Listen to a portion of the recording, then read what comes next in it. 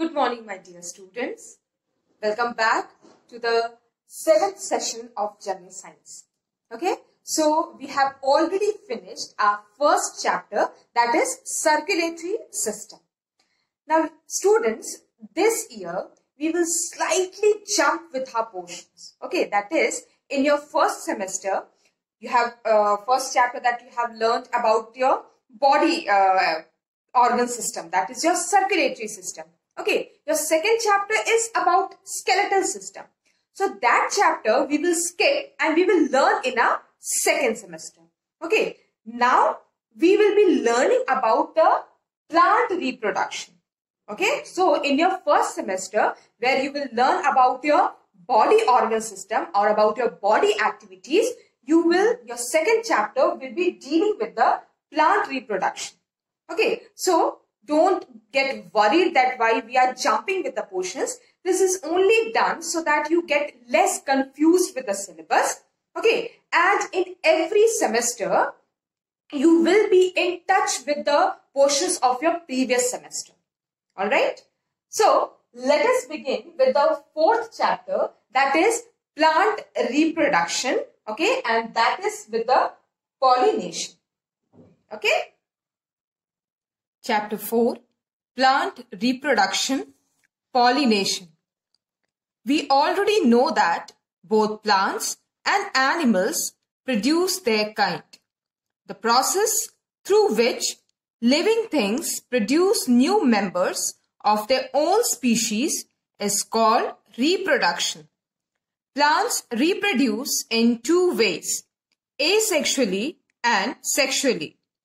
In case of asexual reproduction, growth of new plants takes place from leaves, stem or root of the parent plant.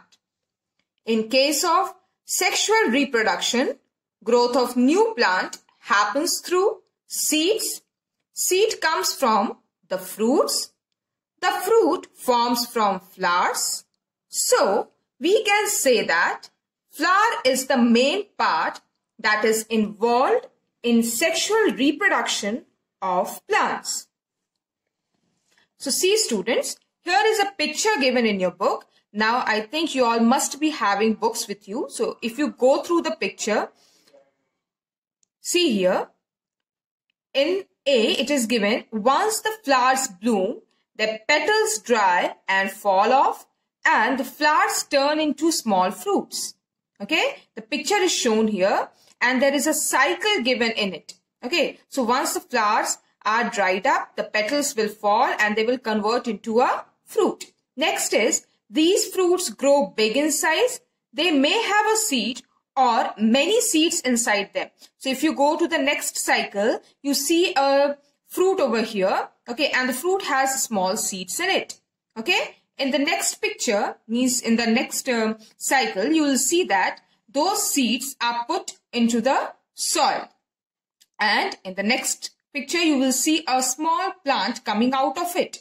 Now, next picture is a complete plant coming out of the seed. So here it is given, these seeds give rise to the new plants. So ultimately, again a new plant, and that plant will again bear a flower and the cycle will continue. Okay. Now, let us understand how flowers take part in the sexual reproduction in plants. Flower is that part of a plant which contains the reproductive organs. The main function of flowers is to produce fruits and seeds. All flowers have the same basic parts. Okay, students. Just now, I gave you a reading of the portions that we are going to cover in this session. Okay, so before we begin with the reproduction in plants, let us first learn what is a reproduction. Okay, what is this term? Reproduction.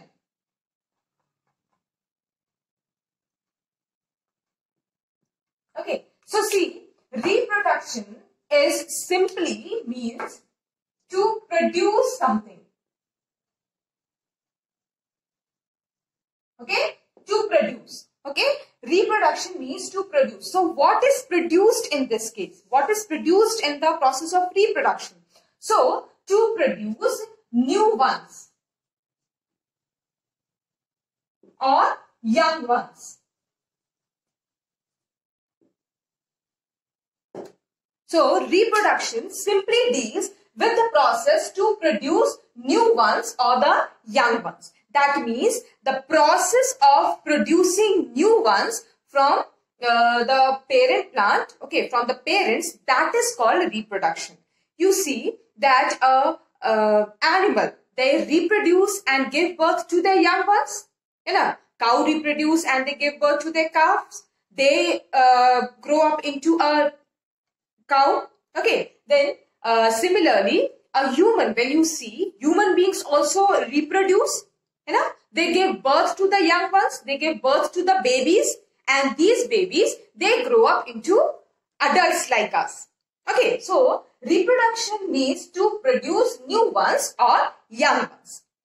This process of reproduction is not only the feature of animals and humans. Okay, animals will produce their babies. Okay, and humans also produce babies. So this is not only the feature of animals or humans. Reproduction also takes place in the plants. Just like we produce new ones or young ones, okay, the plants also give birth or they produce new plants from them. Okay, how this is carried out, we will learn about this. That is how giving birth or producing new ones or young ones is carried out in plants. So see, reproduction in plants is basically through two types. Okay, reproduction in plants is basically through two types. That is, first one is called as sexual reproduction. Okay, sexual reproduction, and the other one is called asexual reproduction. Now see, what is the meaning of sexual reproduction and asexual reproduction? See, now the month of mangoes is approaching, isn't it? Now you'll be getting mangoes to eat. Alright, so when you eat the mangoes and throw their seeds somewhere means not on the floor, if you throw it into the soil, after few days, what do you notice? You notice that the seed will slowly means a plant will come out, a small plant will come out from the seed, isn't it? And that plant will slowly grow up into a complete new tree, isn't it or not? Yeah. So that is called sexual reproduction. Sexual reproduction means the reproduction which is carried out with the help of seeds. Okay, when a new plant comes out from the seeds of the plant, that process of reproduction in plants is termed as sexual reproduction. Is it clear to you all? Okay. Now, let us move towards asexual reproduction. What is this asexual reproduction? Do you see the seeds of rose plant? No. But you see a plant coming out from a rose plant? Means you see rose plant everywhere, but rose doesn't have any seeds. So how does the rose plant grow without seeds? When you cut a small branch of the rose plant and put it into the soil, what do you notice after a few days? From that small plant, you will see that small branch, you will see a complete new rose plant coming out. Isn't it, John? So, that is called asexual reproduction. That means when new plants will come out from the parent plant with the help of the other parts of the plant. That is, either with the help of the stem or from the branches, okay, or from the roots, or what else? From the leaves. Okay, so when a new plant will come out with the help of a stem, a branch, root or a leaf of the parent plant. That reproduction in plants is termed as asexual reproduction. Is it clear to you all? Clear, students? So, in this chapter, we will basically deal with the sexual reproduction of the plants. Okay, that is how plants will be coming out from the seeds. Clear? Now see, there is another picture given in your book. Just the cycle I have shown you, no? There is this cycle given in your book, and that cycle was that there is a flower. Okay, from that flower, the petals means when the flower dried out, what did you get? You got a fruit from it. Isn't it? That fruit had several seeds in it. Okay? That seed was put into the soil. Okay? The seeds were put into the soil. Then that seed grew into a new young plant.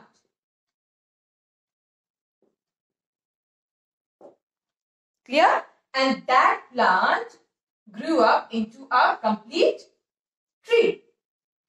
Okay? That tree will again bear a flower, bear flowers in it. That flowers, from the flowers, fruits will come. That fruits will have seeds in them. Okay? And the seeds, when put into the soil, will give birth to a new young plant. Okay? And that plant will again continue to grow into a tree. So this is the cycle of reproduction in plants through seeds. Okay, the picture or the cycle that is being shown in your book, it is about the cycle of reproduction that is occurring in a plant with the help of the seeds. Okay, that is, a tree will have flowers in it. The flowers, from the flowers, fruits will come out. Those fruits will have seeds in them. When these seeds will be put into the soil, you will get a new young plant, and that continues to grow into trees. Clear? That means, children, the main basic reproductive organ in the plant is the flower. Isn't it? In case of sexual reproduction, the flower is the main reproductive organ, because it is from the flowers only that you get the fruits. Okay? Without flowers, you won't get fruits, and once if you don't have fruits in a plant, you won't get the seeds. So, in case of sexual reproduction in the plants, the main organ of reproduction, okay, the chief organ or the chief, the chief part of reproduction is your flower. Okay, so in this chapter, we will be learning in detail about the parts of a flower. You must have seen several flowers around you. Ever wondered how many parts are there and what are the names of each of the parts? No?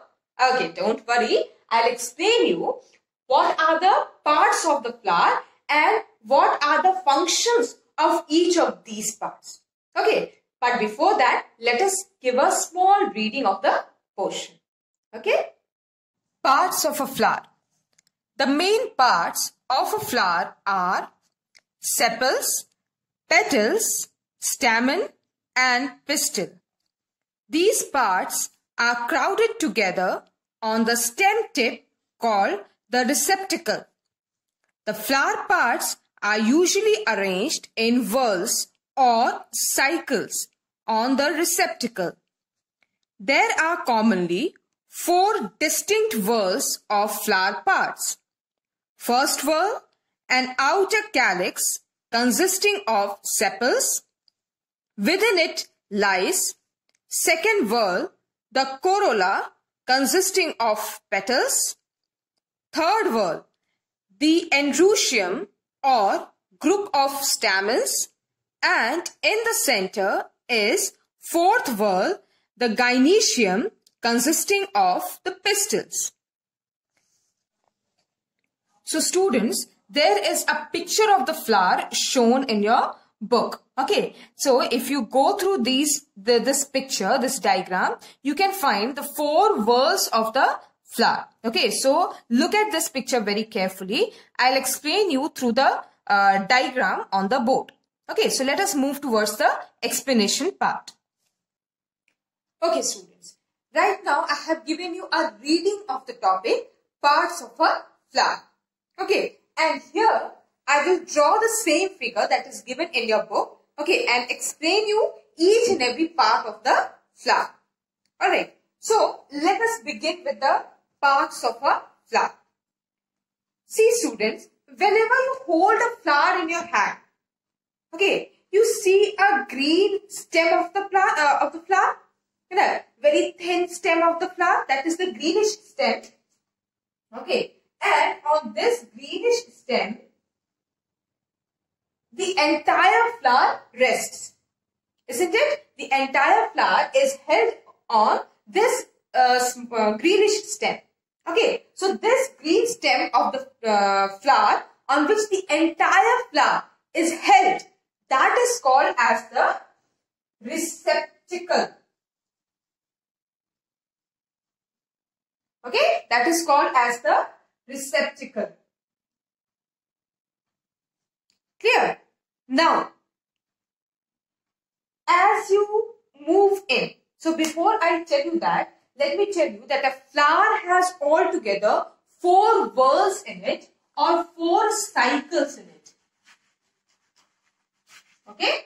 A flower has altogether 4 cycles or 4 whorls in it. That you can also say that the 4 layers of the flower. Okay, each of the layer you will open and a new layer you will get in. So altogether a flower has 4 whorls or 4 cycles, or more simplified form you can say 4 layers. Alright, now see, each of the layers we learn. The first layer that opens up is the greenish leaf-like structure.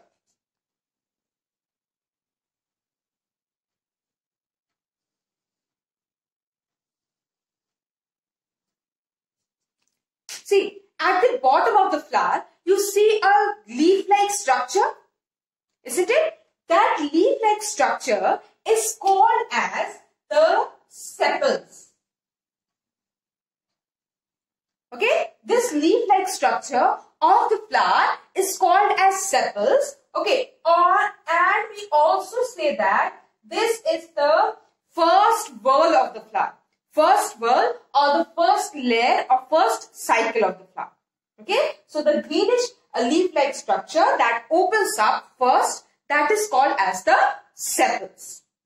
Clear? Now, as you further move in, you see the beautiful and colorful petals of the flower, isn't it? That is, some are having beautiful pink, that is your rose, bright pink, or you have bright yellow, or you have a bright red color like the hibiscus. Okay, so the next, that is your second whorl or the second layer. Okay, so as you open up the flower, you get to see the beautiful petals of the flower. Okay, and this is your second whorl, that is your petals. Okay, the beautiful petals is the second whorl of your flower. Alright, now as you move further inside, you see yellowish structures coming out. Okay, thin stalk-like structures. Okay, yellowish thin stalk-like structures and having a broader surface on the top. Yeah. Ever seen this? Ever seen this? This is called as the third whorl of the flower and is also called as the stamen. Okay, the name for this whorl is the stamen and this is the third whorl of the flower. Clear? Now, as you further move inside the flower, you will see a structure like this.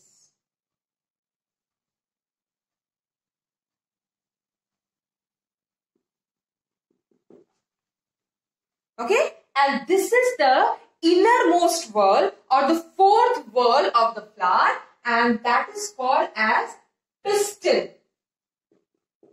What it is called? Pistil, and pistil is the fourth whorl of a flower. Is it clear to you all, students? See, the receptacle is the part on which all these four whorls are resting. Okay, this is holding all the four whorls of your flower. As you move inside, the first whorl that you get to see is the sepals. Okay, that is like a leaf-like structure, greenish leaf-like structure. That is your sepals, also called the first whorl of the flower. Clear? Now, as you move inside, you see the bright color, okay, the bright petals of the flower, and that is called as the second whorl of the flower, or also called as the petals. Clear? Now, then you have, as you move further inside, you will see the, mostly in the flowers, you will see it yellow in color. Okay, mostly yellow or sometimes white also. So, this third whorl that you see, that is your stamen. Clear? Stamen is also said to be the male part of the flower. Okay? Stamen is also called as the male part of your flower. And further as you move in, the innermost or the fourth cycle or the fourth layer of the flower is your pistil. And that is called as the female part of the flower. What it is called? Female part of the flower. So students, for now, today's session, I just have one artificial flower to show you the structure. Okay, tomorrow I'll try to get a natural flower, mostly hibiscus I'll try to get. Okay, and through that I will explain you each and every part. For now, this artificial flower we'll go through. Okay, so see, this part, okay, that is holding, the greenish part, that is holding all the four whorls, that is your receptacle. Okay, this is your receptacle on which all the four whorls are resting, or it is holding. Now, as you move further, you see the leaf-like structure. Okay, this is an artificial flower. It has a very small structures. Okay, so this leaf-like structures that you see here, they are called the sepals. Okay, or the first layer of the flower.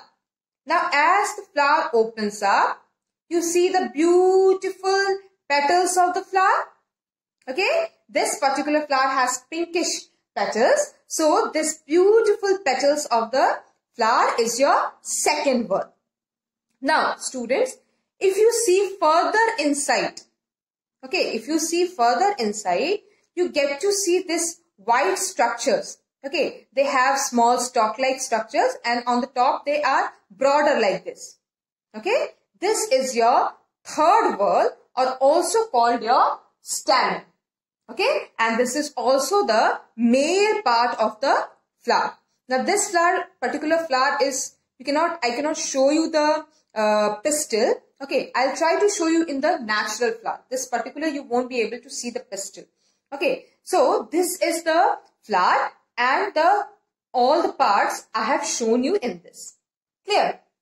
So see, let us see what, again we'll see through the whorls. Okay, so see, the first whorl that opens up is your, okay, first whorl that opens up is your sepals. Okay, and the other name for sepals is calyx. Okay, the other name for sepals is calyx. They are mostly greenish in color. Okay, and they have the structure of a leaf.